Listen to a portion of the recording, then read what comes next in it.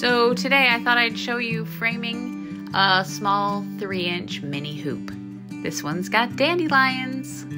I just love that one puffy dandelion. So here's our frame. I like to start by putting it over the front so that I can line everything up, make sure it's centered.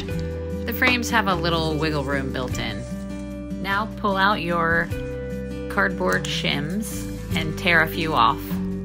Some of them you might want to double up. In this case, I'm doubling up the first one because the gap on this side, on the left, is a little bit bigger.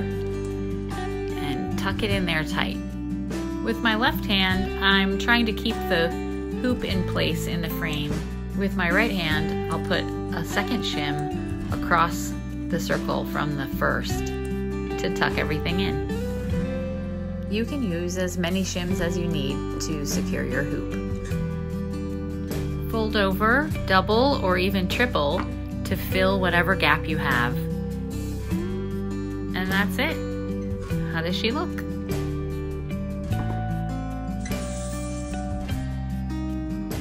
And here she is on my studio wall with a few other minis.